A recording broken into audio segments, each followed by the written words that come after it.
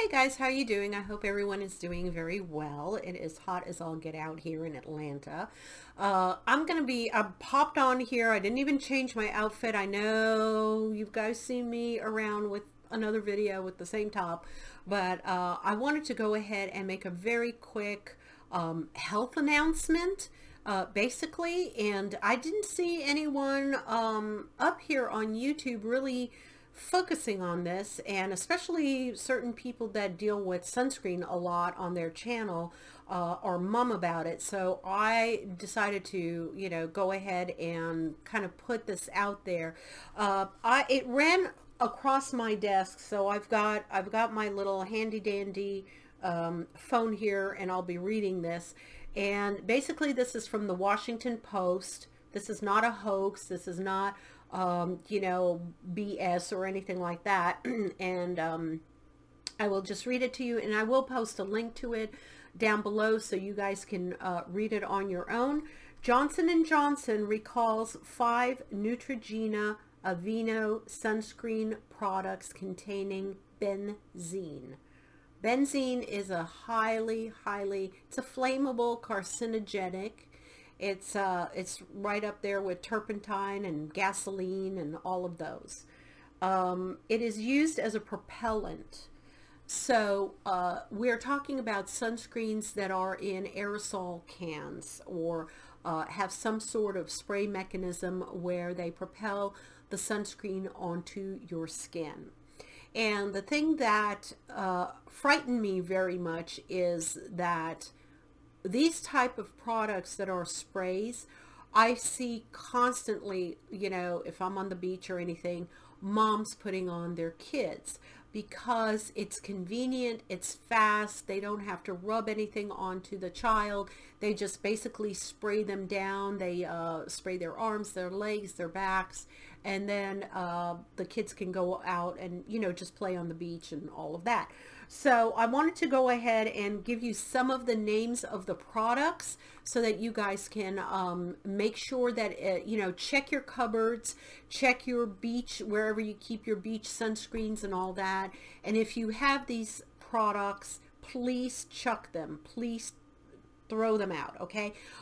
Again, I did not see anyone really here on YouTube. I've been watching it, and I certainly thought 100% certain people who are so into, sunscreen and health and all of that would be up in arms and talking about it.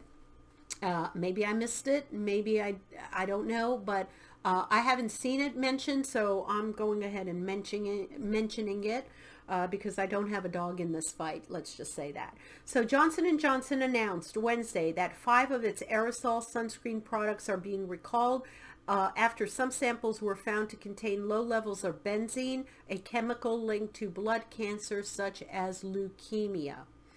The recall involves 4 Neutrogena sunscreen versions: Beach Defense Aerosol Sunscreen, Cool Dry Sport Aerosol Sunscreen, Invisible Daily Defense Aerosol Sunscreen. Now remember, all of these say aerosol on it, so you don't have to worry about anything that is a lotion, anything that is applied topically and rubbed as a lotion that comes from a tube or anything. And Ultra Sheer Aerosol Sunscreen. And for the Aveeno products, and it's Aveeno Protect and Refresh Aerosol Sunscreen. The healthcare giant said in a statement that though using the products would not be expected to cause adverse health consequences, it voluntarily decided on the recall out of an abundance of caution. Well, that is very nice of them, and to go ahead and do that, even though they claim allegedly that it wouldn't be harmful to put it on there. But if you have a child, would you take a chance? Would you take a chance to spray a carcinogenic onto their body, to protect them from sun damage or whatever? While benzene is not an ingredient in any of our sunscreen products, it was detected in some samples of the impacted aerosol sunscreen finished products, Johnson & Johnson said, adding that the recall was for all SPF levels and sizes. The company did not disclose the levels of benzene detected in its testing, but said in its statement that based on exposure modeling and Environmental Protection Agency guidance, daily exposure to benzene in these aerosol sunscreen products at the levels detected in our testing would not be expected to cause adverse health consequences. So again, they are downplaying it, that it's not, it's not a big deal, that they voluntarily took it off the market. And I do see a picture. I don't know if you guys can see it, but those are the bottles, and I will put pictures of it, here on the side so you guys can see. But it's definitely the Neutrogena Cool Dry Sport, which is that blue bottle. They have the Vino Protect and Refresh, which is the orange bottle, and then the Beach Defender, which is the yellow bottle. So you guys can hopefully see a little of that. A representative from Johnson & Johnson said by email that after seeing the Valisher report, the company immediately began a comprehensive end-to-end investigation of our manufacturing process and raw materials, including internal testing and a thorough data review. Again, that is very good and very nice of them that they completely, took this on.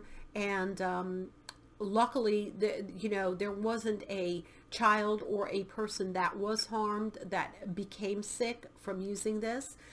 So they stopped it and took it off the market before, causing any damage or obviously being sued or anything. Benzene, a component of gasoline, you see, I told you, gasoline and turpentine, but gasoline, and a frequently used solvent for rubber and waxes, is highly flammable and widely used worldwide. Long-term and repeated exposure to the chemical at high enough levels can cause leukemia or other cancers, according to the Centers for Disease Control and Prevention. The carcinogen's effect vary depending on whether it is inhaled, ingested, or gets on a person's skin. So in this case, exposure would be through a person's skin, but it also, since it is sprayed into the air, expelled into the air is what I'm trying to say, you can inhale it. Obviously, if you're standing around and someone's spraying it around your body, it's in the air here, and it can get in your nostrils, your lungs, and all of that.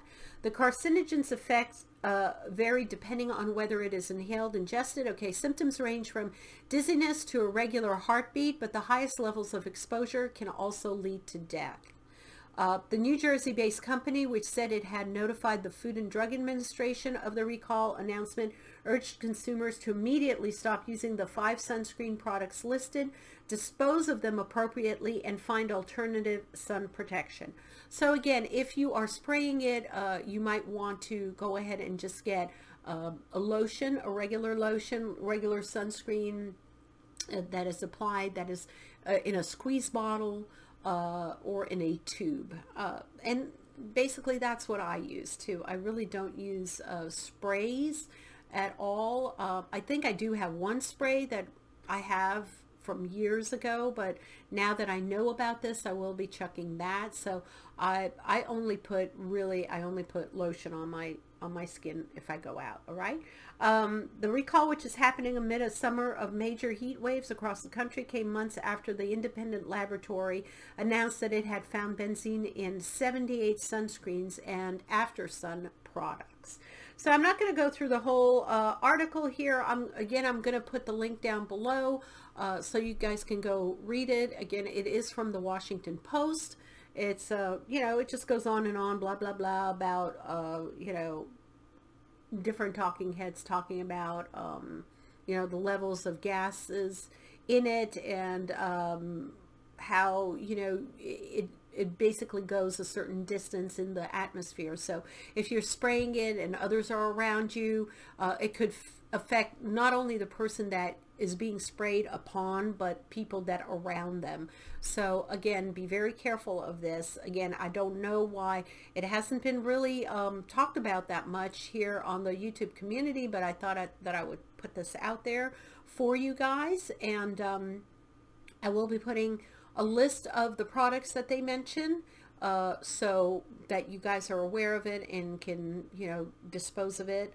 I don't know how it is exposed. Honestly, if it's an aerosol can, I think there is a special method to expose, to get rid of aerosol cans. You can't just put it in a garbage can. So you will probably have to call your local you know, sanitation department or something and ask them how they dispose of aerosol cans. I know that you can't just put it in the garbage, okay? But definitely put it aside, put it in a box, put it away somewhere where your family cannot get a hold of it, your kids can't get a hold of it, and you know, and continue to use it, okay? So if you like this video, please give it a thumbs up. I really appreciate your support, and you guys are showing me a lot of love. I'm trying to put up as many videos as I can.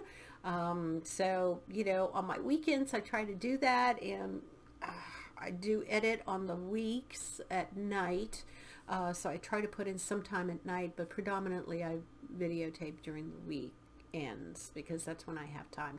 I love you guys, and that's it. I love you. Keep well, keep healthy, and leave me comments below on if you've used the aerosol, if you've, you know, God forbid, had any issues or health-wise or anything that you want to let us know about.